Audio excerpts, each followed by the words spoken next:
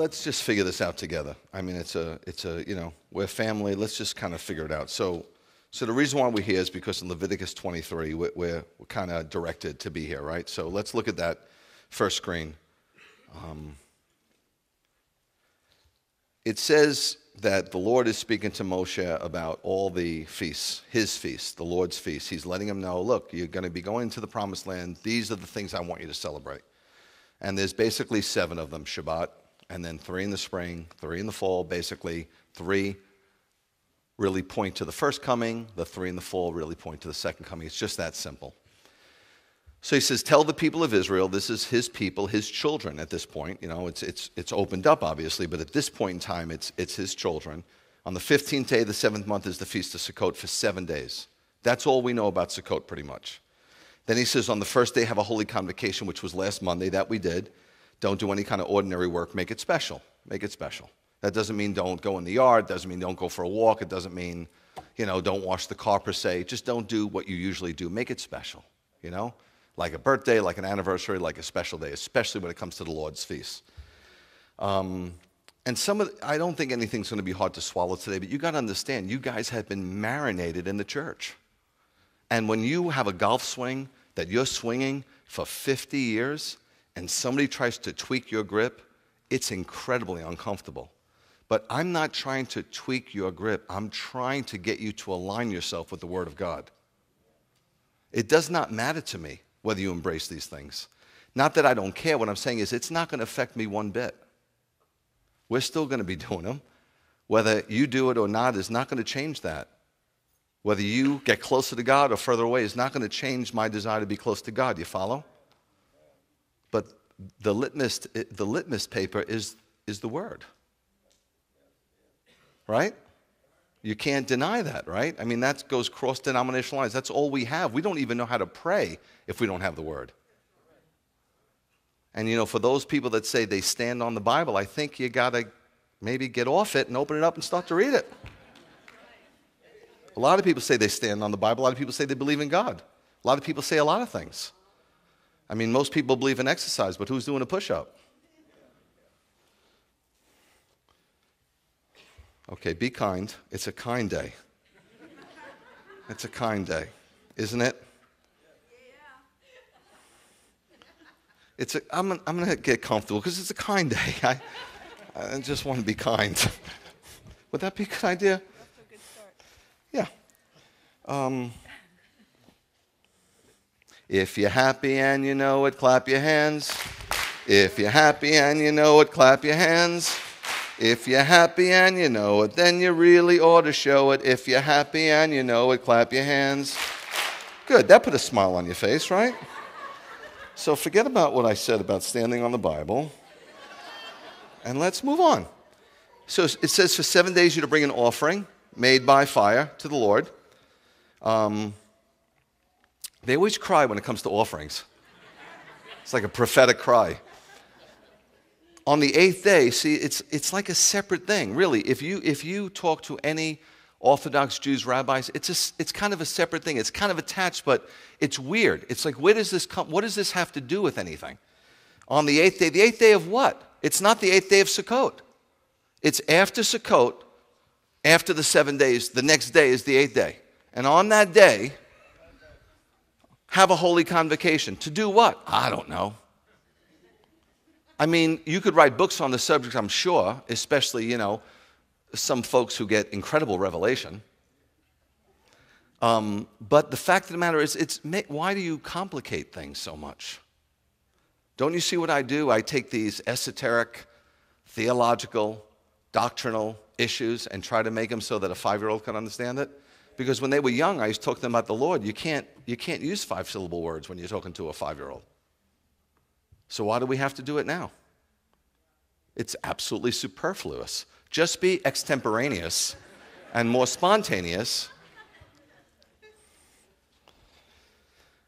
On the 8th day, you have the Holy Convocation. That's what we're doing.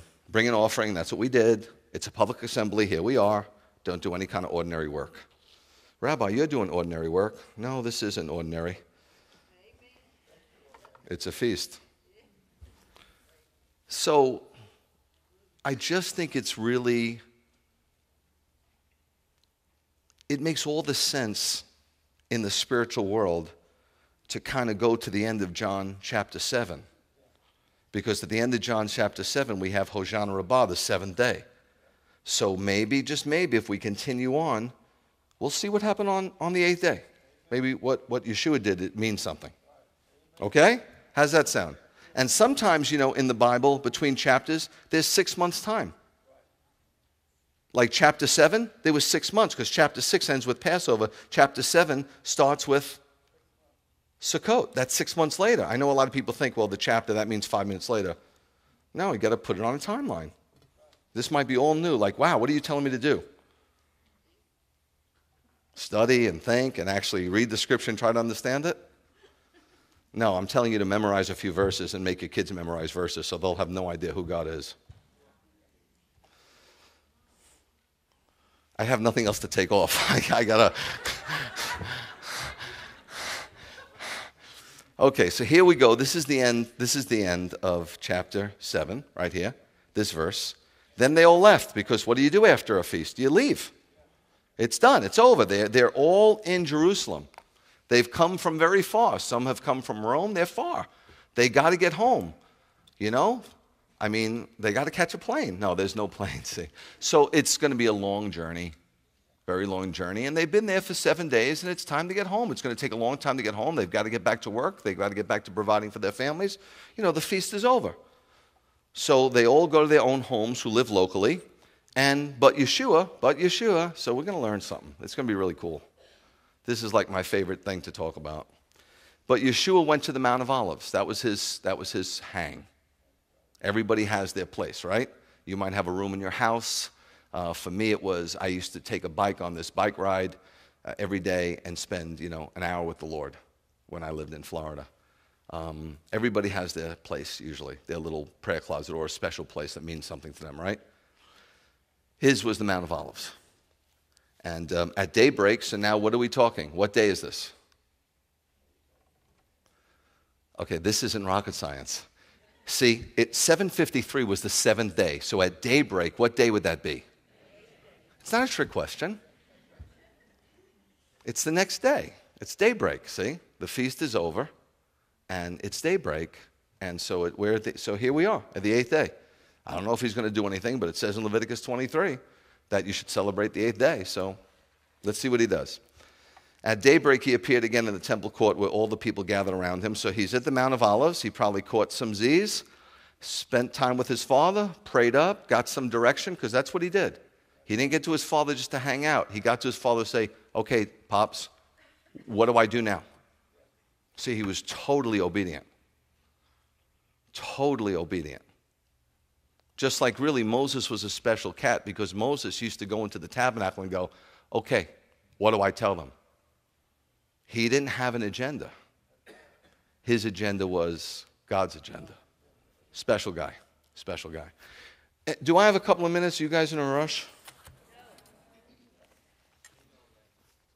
I just want to show you. I wasn't going to do this, but this is something. This is something else. I just want to read you a few verses from John 7 towards the end, and I want to show you how foolhardy some people are. So Yeshua just finishes talking about the living water on Hosanna Rabbah. I am the living waters. Come on to me and all that. And then it says in verse 4, I'm just going to read a little bit. On hearing his words, Yeshua's words, some people in the crowd said, surely this man is the prophet.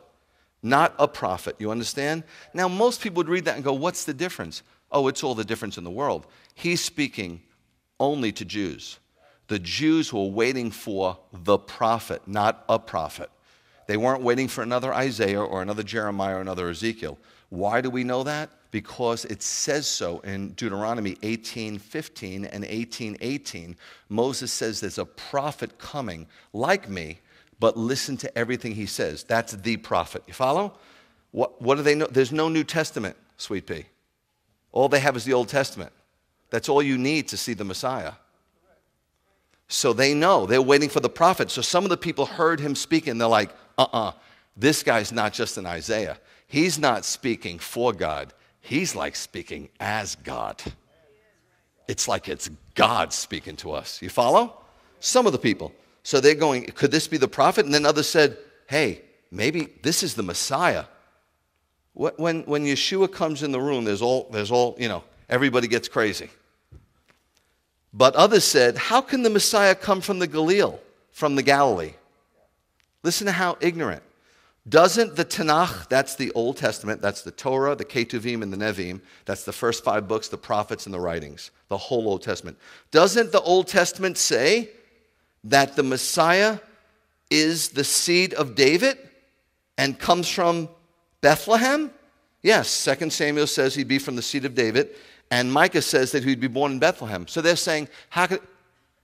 Knucklehead, he was born in Bethlehem. You see, when you read the Bible, like when you read about Lot and the 2 daughters sleeping with him, my friend in India just got pulled into a temple, and they made him read that. Yes, you haven't made in America, hon. Yes. They made him read that, and he wasn't strong enough to understand. There are many things written in the Bible that happen, but they're not of God. Do you follow? When read the book of Ecclesiastes, it's full of a jaded man who the Spirit of God is not on. So you have to know what's of God and what's not of God. Why does he put those in there? Because in life we make decisions, and sometimes we make bad ones. He's trying to show you bad ones too. He's trying to show you the ramifications of that. Who were the sons of Lot's daughters when they slept with their father? Ammon and Edom. And who were the Edomites and the Ammonites? Arch enemies of Israel. So they're saying, it's amazing, they're saying, he's from the Galilee. Doesn't he have to be born in Bethlehem? He was. So the people were divided because of him. The people are always going to be divided because of him. I didn't come to bring peace, but a sword, mother against daughter. I'm telling you, it's rough picking the Lord over your own family. But I just got a call from our leaders in Australia. They're dealing with something about that. It's sad. A lot of times when people, I never asked for membership because to me it's not even biblical. I've never asked you to join anything. I've never took attendance. I never said, how come you haven't been here? You're big boys and big girls. I'm not going to keep tabs on you. It's not my job. My job is to do what God wants me to do, and who's ever here is here. But this is what always gets me. If you go to a church on Sunday, every Sunday, do I ever tell you to leave that church? Then why does the church tell you not to come here?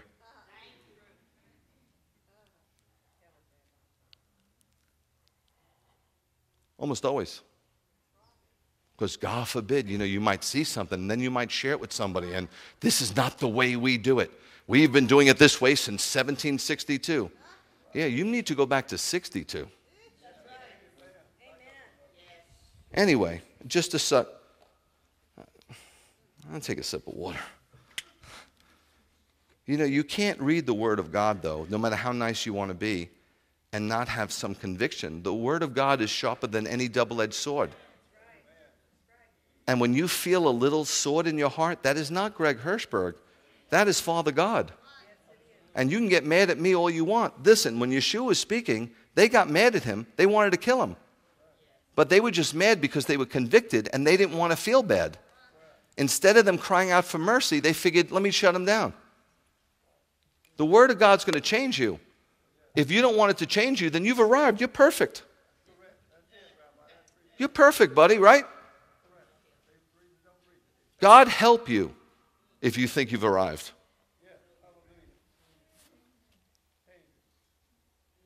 So the gods come back to the head Kohanim and the Pharisees and the priests, and they asked them, why didn't you bring him in? They sent the gods to get him. And the gods said, no one ever spoke the way this guy speaks. Isn't that unbelievable? I mean, these are hired hands, man. These are assassins. And they say, you mean you've been taken in as well? They're freaking out. They're starting to lose it, man. Their little club is going down, Their little culture club. That's the way it is in the religious community a lot of times. They have a club. They have a way of doing things. Religion, man's plans.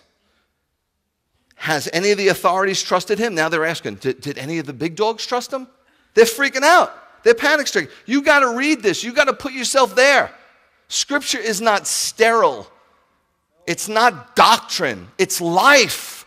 It breeds life. Don't you see yourself? Don't you see what's happening? It's not just a couple of take 2 verses and call me in the morning. This is life. It will change you if you'll let it. If you'll let it. If you'll let it. God could not force you to change. Has any of the authorities trusted him or any of the Pharisees?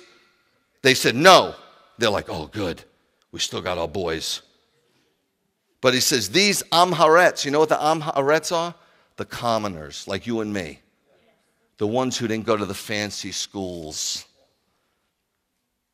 But he goes, they do. Some of the common people do. And you know what they say? It's okay. They don't know nothing about Torah. They're under a curse. Just dismiss it. They're just commoners. What do they know? And then Nachdimon, you know Nachdimon, a.k.a. what's his name in your Bible? Nicodemus. Do you know any Jew from Israel that would be named Nicodemus?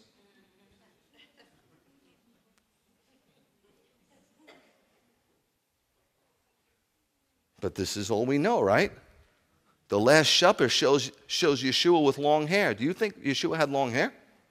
How could he have long hair when it says in Corinthians that a man shouldn't have hair like a woman? But we've seen him that way our whole life, so it has to be. Right? The Last Supper. He's got a loaf of bread at the Passover. If he bit that bread, we're done.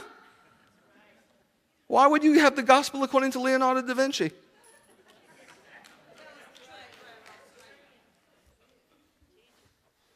Nachdimon, just as a side note, means innocent blood. Joseph of Arimathea climbed up that ladder and took Yeshua off the cross and handed him to who? Nachdimon. And Yeshua would have still been bleeding. So the man called innocent blood would have had on his forearms the most innocent blood there ever was. Look how much we miss. Because we trusted man.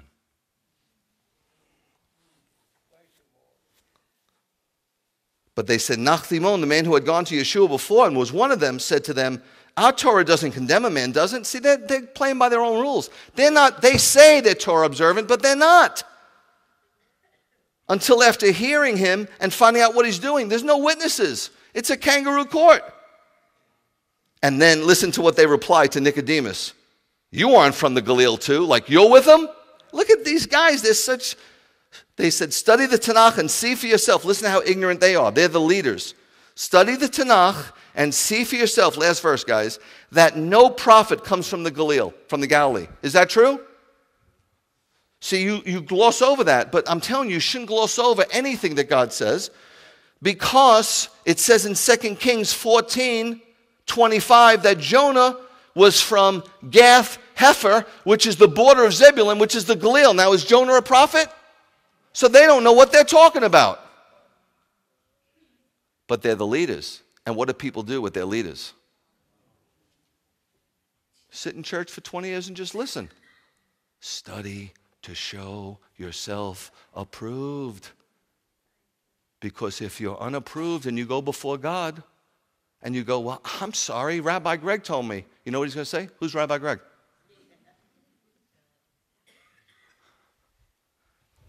Remember, I've always told you from the day I got here, study, line it up, check with the Word of God, make sure it's energized by the Holy Spirit, make sure it lines up.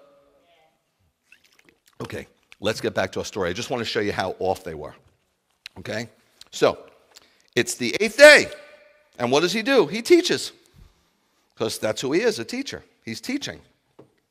He didn't do a lot of preaching. He did some preaching, but he was a teacher. He was a teacher. No question about it. So, the next day, the 8th day, Yeshua comes off the Mount of Olives, heads west over the Kidron Valley, and comes into the temple, because there's still a lot of people there.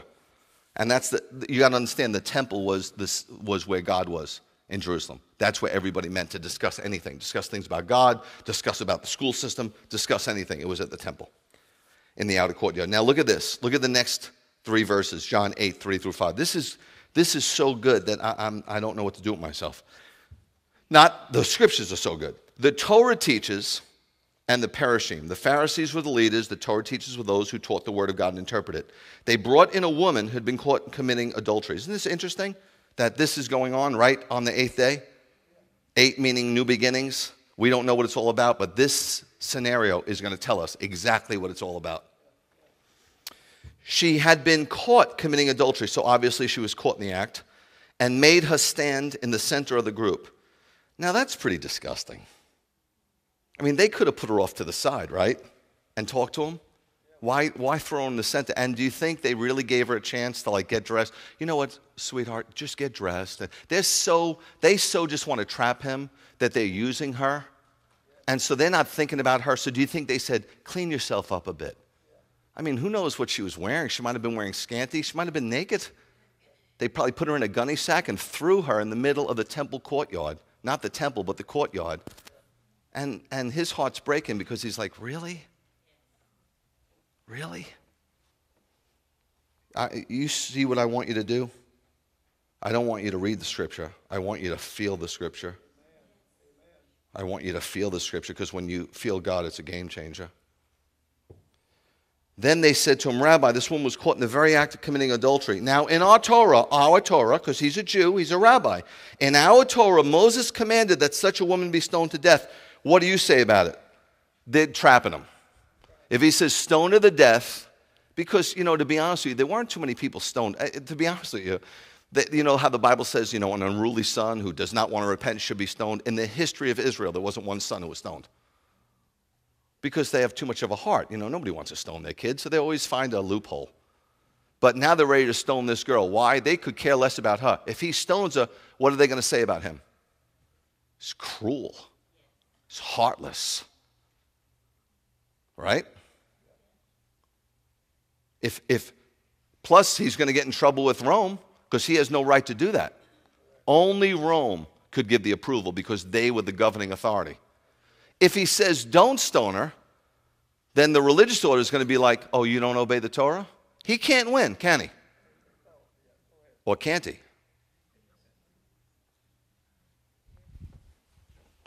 Let me just show you how off they were and how they were twisting the law. Okay? Deuteronomy 22. Rabbi, why do you have to show this? Because you didn't know to go to Deuteronomy 22, did you? Right, that's what I'm trying to do. I'm trying to help you so you know, and then you could tell somebody. It says, if a man is found sleeping with a woman who has a husband, both of them must die. Where's the guy? They just twisted the law.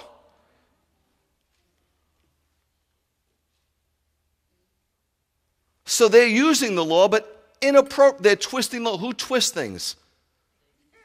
Did God really say? Don't twist things. Don't be twisted. A twisted person is spiritually perverted. Don't be twisted. In this way, you will expel such wickedness from Israel. Yes, it was wicked. If a girl who is a virgin is engaged to a man, so let's say she wasn't married. I'll give you that. Let's say we don't know, right? If she was, then the guy should have been there. Let's say she wasn't married. If a girl is engaged, that means betrothed.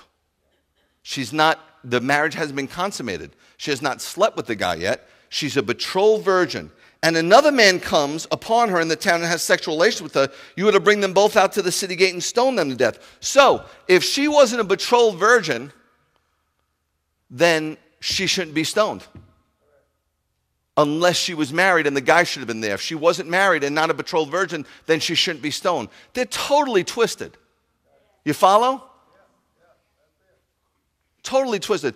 By the way, look, I don't know if you're aware of this, but up to 1965 in the great state of Texas, if you found your wife or your husband with somebody, you could shoot them. And on the books, it was considered justifiable homicide. Now, all I'm saying is that would probably stop a lot of adultery. At least the person who was shot would stop. I'm just saying, we got a weak society. You can get a divorce today over any... I just don't want to be married. What? Show me something. What do you mean you don't want to be married? Well, I'm just not happy.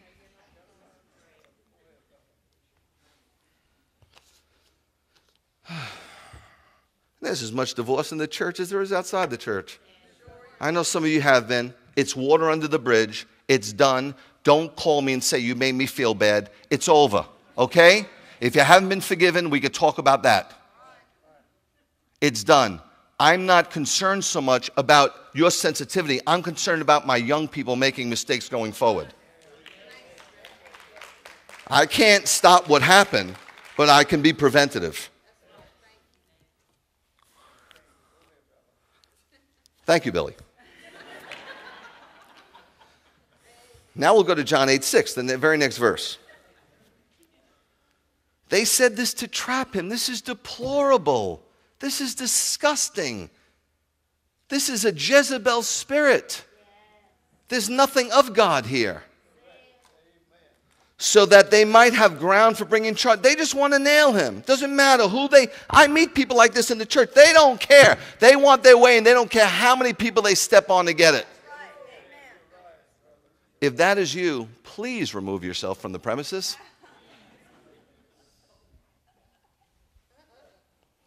But Yeshua bent down and began writing in the dust with his finger. Now, does anybody know what he wrote? Any ideas? What do you think? Just raise a hand.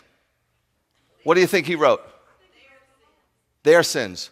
Okay, if he wrote their sins, he'd still be writing. Just saying. It's a very viable answer. I'm not making fun. It is. That's a beautiful thing. But legitimately, those Pharisees, he'd still be writing today. Anybody else? Yes, sir. The correct law. Maybe? Possibly? Their names? Possibly? 10 words? Maybe?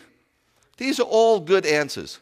We don't know, but yours truly only knows to use the Bible.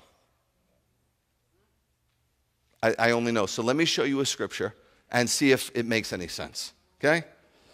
Look at what Jeremiah wrote. Hope of Israel, Adonai. All who abandon you will be ashamed. Those who leave you will be inscribed in the dust.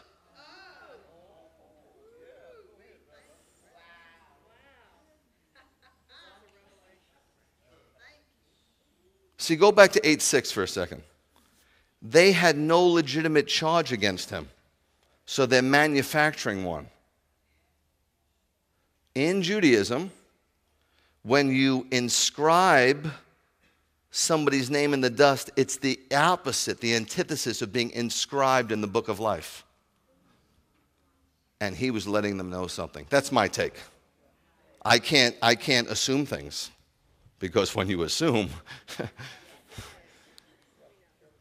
but I think they knew Jeremiah all too well. All too well. And he was saying, dust in the wind. All they are is dust in the wind. You follow? He was saying, get right. Even he was being merciful towards them. Moving on to 8:7. This is how you got to read Scripture, guys. You can't just grab a verse in the morning like a fortune cookie and then run off to work. I want to ask you to do something before we leave today. 8:7, it says, when they kept questioning him, because now they're like, he's got him. He's kind of got him, and they're like, what do we do now? He straightened up, and he said to them, the one of you who is without sin. Man, don't throw stones if you live in a glass house. You're going to break a lot of windows. Man, this is unbelievable. Now, he's not excusing sin. Guys, he's not saying that adultery, lying, stealing, not taking the poor, the widow, and the orphan, he's not saying that that's good. Don't think that. That's called grace abuse. That's what the American church is teaching. He's not excusing the sin at all. This does not excuse it. And Yeshua is not excusing it. In actuality, he's condemning those who are guilty but have not been caught. How many of us point the fingers at the person who's guilty? Oh, he got a speeding ticket. How often do you speed? You just didn't get caught.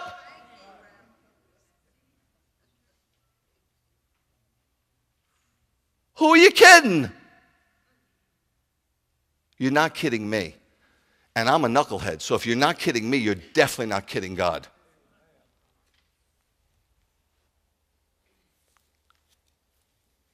Okay, 8:8, 8:9. Then he bends down again. Uh-oh. Double portion.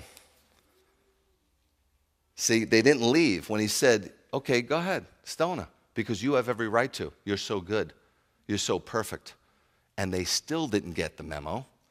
So then he writes down again, and now they're shaken. Now they're visibly shaken. On hearing this, they began to leave one by one, the older ones first. You know why the older ones leave first? You know how the young guys are, all full of that testosterone and stuff. Yeah, we got this. We're the young Pharisees. There's a new sheriff in town. But they left too.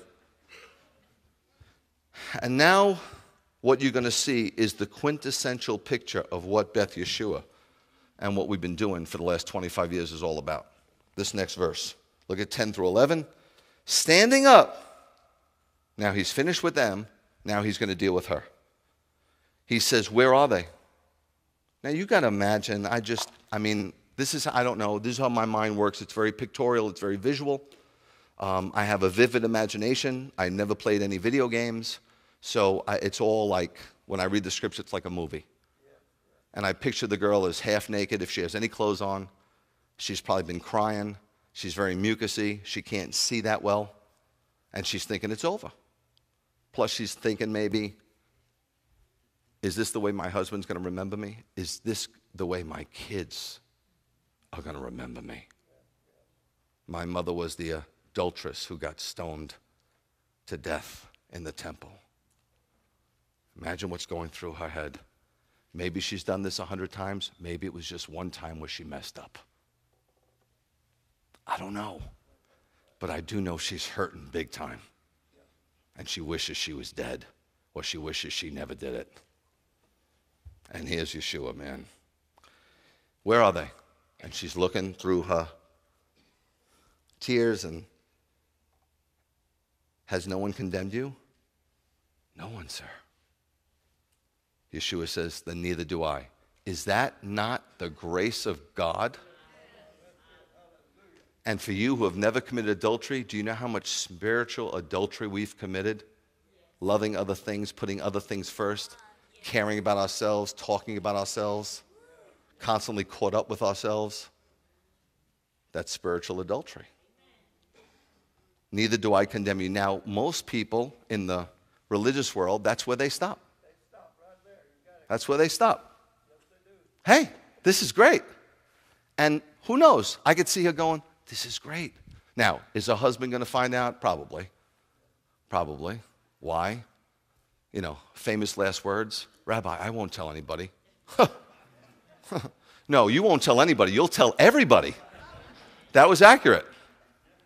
So probably going to find it. But she's clicking her heels. She's got a new lease on life. And she's out of there. But he goes, sweetheart, hold on. Let's not forget the last part. See, the grace is great, but without the truth, it's nothing. The truth is great, but without the grace, if you live in just this truth, when you need grace, you're not going to get it.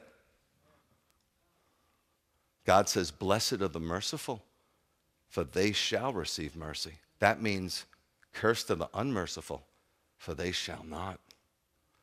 He says, now go, just don't do it no more. That's the whole idea of what's going on with Yom Teruah and Yom Kippur and Sukkot.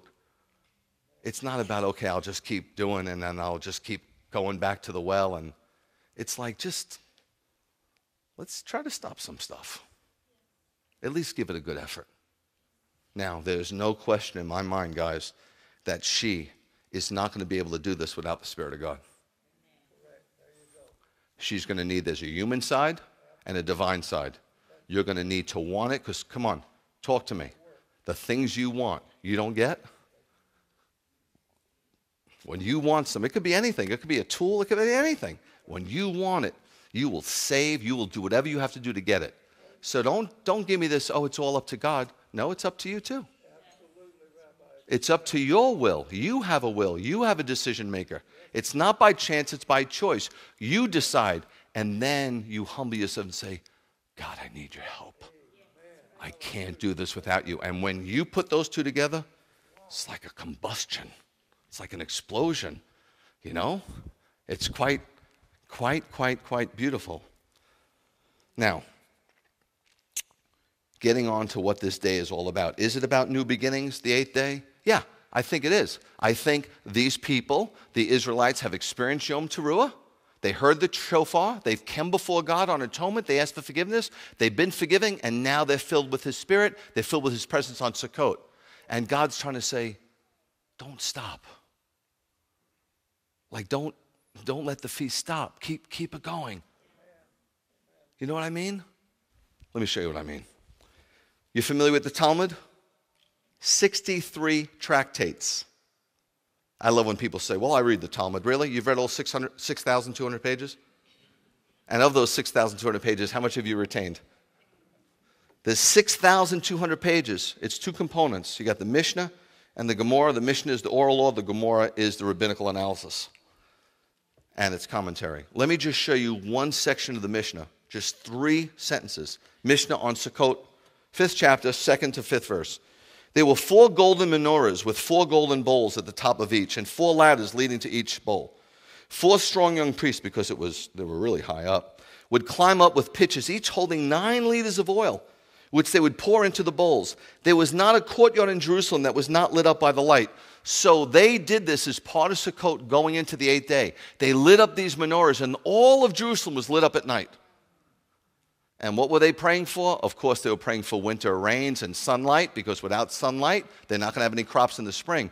But more importantly, they were praying for the light of Messiah to come.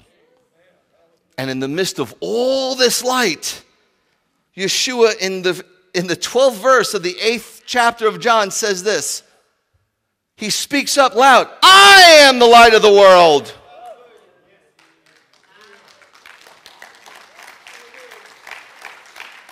You see, when you put it in context, how rich it is, and when you try to read this theologically, and you tell the people in the world about theology, and they're like, I don't get it. Make it a movie. Connect the dots. I am the light of the world. Whoever follows me will never walk in darkness, but will have the light which gives life. He's saying you don't have to keep stumbling through life, guys. Kids, you don't have to keep stumbling. Rabbi, I don't know what to do. He does. But are you willing to have His will for your life? Are you willing to do what He wants you to do? Because it's different for everybody. You don't have to stumble. He's saying, I'll show you the way. In fact, I am the way. And following me, you'll have protection and prosperity, most of all peace. Here's the $64,000 question. We're at the end of the fall feast. So what are we going to do now? Wait for the spring feast? How about a conference? Good old women's conference. That's what we need. You know, where women could just eat cookies and take off their shoes.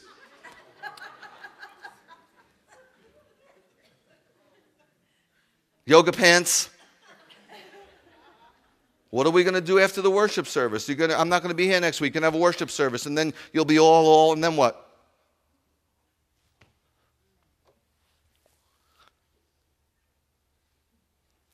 We celebrate Yom Teruah and Yom Kippur and Sukkot constantly. When we're off and we hear the shofar, come back, atone, be filled with His presence. Hear the shofar, come back, atone, be filled with His presence. You follow? Listen to what rabbinic literature says. This is absolutely gorgeous. Our Creator is like a host who invites us as visitors for a limited time. This is talking about the 8th day. But when the time comes for us to leave, He has enjoyed Himself so much.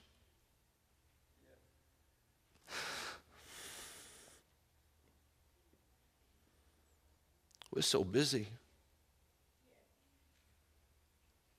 Running and gunning. Broken cisterns. Even us in ministry. I see my friends in ministry. Their ministry is their God.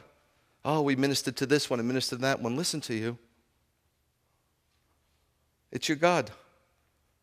It's the way you're fulfilling your insecurity. And you're driving yourself crazy, and your kids are suffering because of it. And they won't tell you they're suffering because they love you so much. They don't want to embarrass you.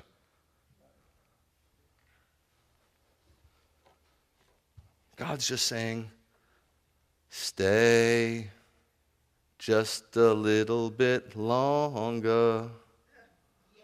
Please, please, please, say that you will. Say you will.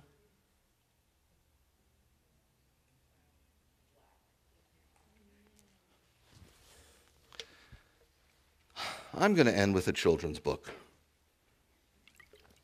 This is a book that I read to all my kids. I would have to say it's my favorite. So hopefully you'll enjoy it. I'm going to sit because I never stood when I read the books to my kids. All right. It's called Just the Way You Are. I decided I wasn't going to put up any illustrations because I wanted you to try to illustrate it in your head. That's what you have to start to do with the scriptures.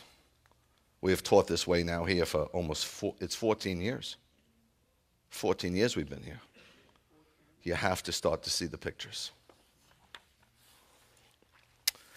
A long time ago, in a land much like your own, there was a village. And in the village lived 5 orphans. A lonely family of fatherless children. They had banded together against the cold. One day, the king learned of their misfortune and decided to adopt them. He announced that he would be their father and would come for them soon. When the children learned that they had a new father, and their father was the king, and that the king was coming to visit, they went wild with excitement. When the people of the village learned that the children had a father and their father was the king and that the king was coming to the village, they were excited as well. They went to see the children and told them what to do. You need to impress the king, they said. Only those with great gifts to give will be allowed to live in the castle. The people didn't know the king. They just thought that all kings want to be impressed. So the children began preparing gifts to offer the king. They worked long and hard to be sure the king would approve. One of the children, man, this is so me.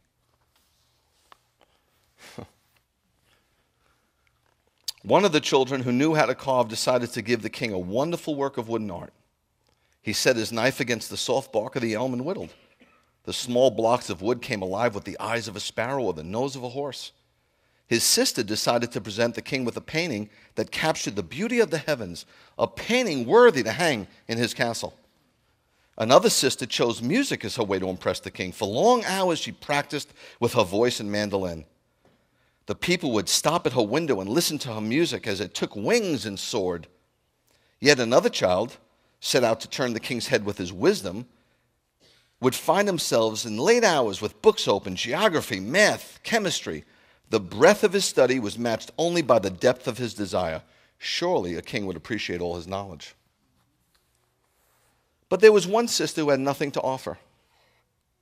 Her hand was clumsy with the knife, her fingers stiff with the brush. When the little girl opened her mouth to sing, the sound was hoarse. She wasn't much of a reader. She believed she had no talent. And so she believed she had no gift. All she had to offer was her heart, for her heart was good. She spent her time at the city gates watching the people come and go. She would earn pennies to buy food for her brothers and sisters by grooming people's horses or feeding their animals. She was a simple stable girl, but she had a good heart. She knew the beggars by name.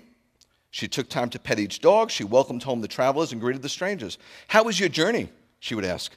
Tell me what you learned on your visit. How is your husband? Do you enjoy your new work? She was full of questions for people because her heart was big and she cared about people. They were all the same to her, the beggars and the rich. She cared for all of them just the way they were. But since the little girl thought she had no talent and no gift, she was afraid that the king would be disappointed. She remembered the village's advice and set her mind about the task of making a gift for the king. She took a small knife and went to her brother, the carver. Could you teach me to carve, she asked. Sorry, the young craftsman responded without looking up. I've much work to do. I haven't time for you. The king is coming, you know. The girl put away her knife and picked up a brush. She went to her sister, the artist. She found her on a hill painting a sunset on a canvas. "You paint so beautifully," said the girl, who had no gift but a big heart.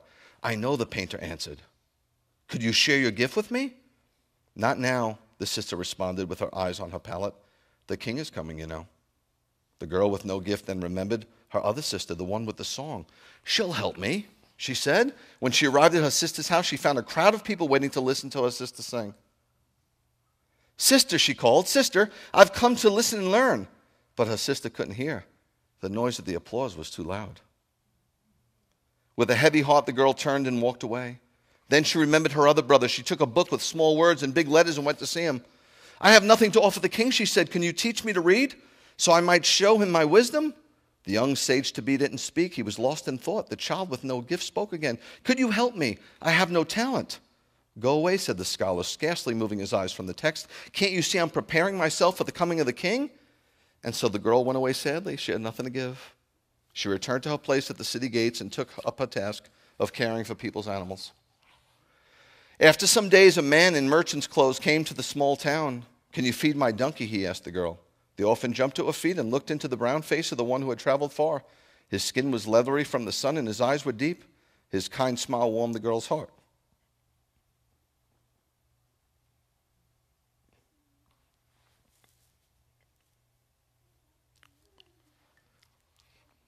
"That I can," she answered eagerly, leading the animal to the trough. "Trust him to me. When you return, he'll be groomed and fed." "Tell me," she asked as the donkey drank, "have you come to stay?" "For only a while." "I'm looking for someone." "Are you weary from your journey?" "That I am." "Would you like to sit and rest?" The girl motioned to a bench near the wall. The tall man sat on the bench, leaned against the wall, closed his eyes, and slept. After a few minutes, he awoke and found the girl sitting at his feet, watching his face. She was embarrassed that he had caught her staring. She turned away. "Have you been sitting there long?" "Yes." "What do you seek?" "Nothing." "You seem to be a kind man with a peaceful heart. It's good to be near you." The man smiled and stroked his beard. "You are a wise girl," he said. "When I return, we'll visit more." The man did return quite soon. "Did you find the ones you were seeking?" the girl asked. "I found them, but they were too busy for me." "What do you mean?" "Well, the first one I came to see was a woodsmith rushing to complete a project. He told me to return tomorrow. Another was an artist. I saw her sitting on a hillside, but the people below said she didn't want to be disturbed. The other was a musician. I sat with the others and listened to her music. When I asked to talk with her, she said she had no time. The other I saw had left. He had moved to the city to go to a school." The girl's eyes widened.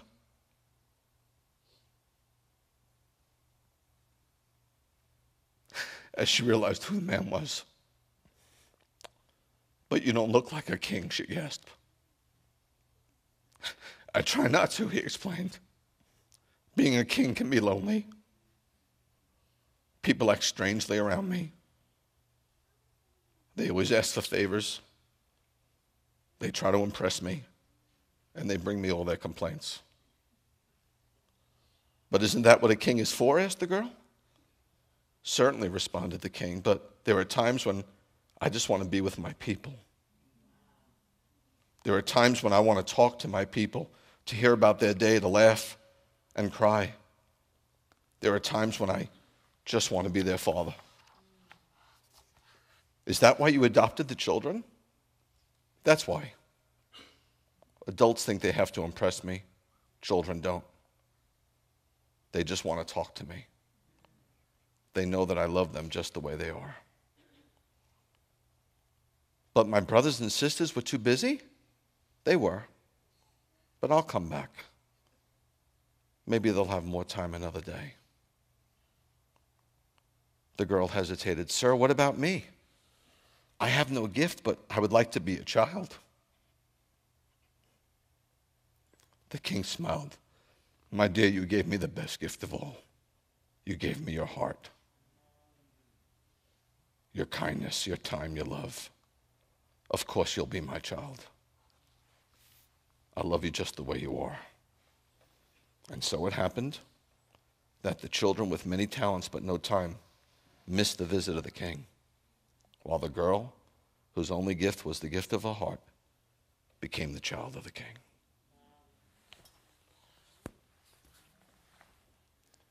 That's the 8th day.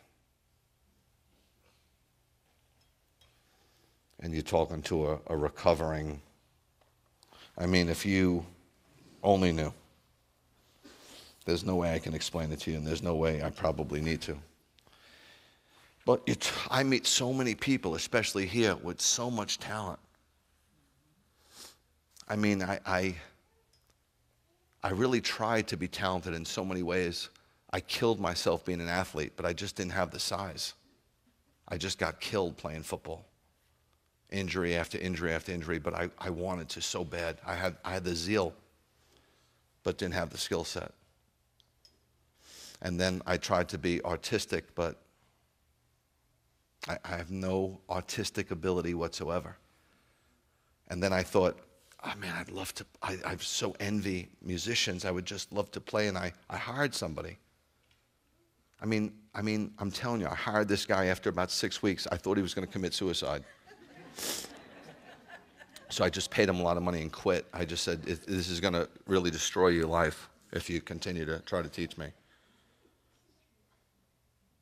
And then I can't fix anything. If there's still a handle loose in my sink, I've tried to fix it and fix it and fix it. I don't even know where the screw is.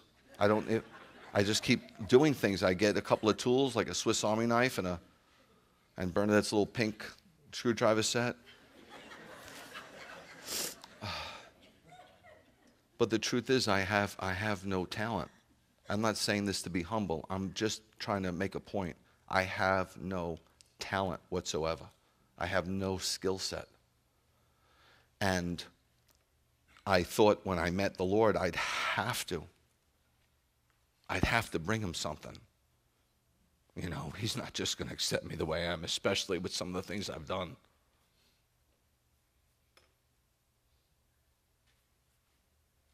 That performance will kill you. I'm so tired of it. And I got together with the kids about, they're not kids, but to me they're kids. I'm 58, they're probably in their 20s. And when I got together with them, it's such a pleasure. You know why? Because they didn't ask me 1,000 questions in the book of Revelation. See, you adults, you don't want to hang out with me. You just want to ask me questions. You don't want me. See, that's where the girl wanted the king. She didn't care what he had to offer. She seemed just happy to be with him. When I go hang out with them, they let me just laugh and be normal. But the reason why I don't hang out with too many adults is they won't let me be normal. They think I'm some sage or something. I keep telling you, I'm not. The only thing I got going for me is I love to just spend time in God's presence and just maybe just feel his heartbeat. Just hang out with him. I can do that anywhere. So let this be a new beginning for all of us. And let us go forward and really, really, really love each other and care about each other. We all have addictions. We all have quirks. All of you. You know yourself. You know you're quirky. You know there's things about you you wish you could change. You know there's things you've tried to change for 30, 40, 50 years, and still you just can't seem to, right? We all have something. But if we can not focus on some of those things and overlook some of those things and really bring out the great part about us is that we really do love the Lord and he has given us a new heart and we're not who we used to be, I think we'll get along just fine. Let's stand together.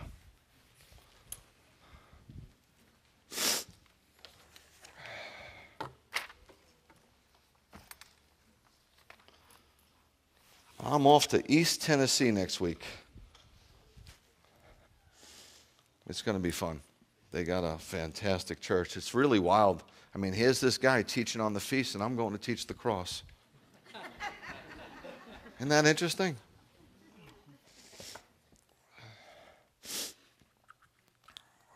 So you'll be in good hands. You'll have a beautiful time of praise and worship and prayer.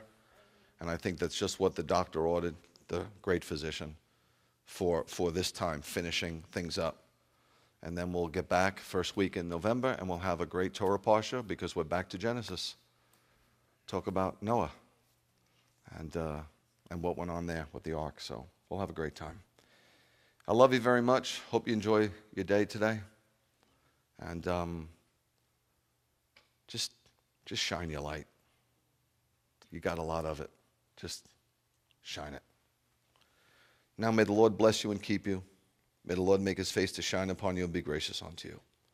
And may the Lord lift up his very countenance upon you and give you his peace in the name of the Prince of all Peace, Yeshua.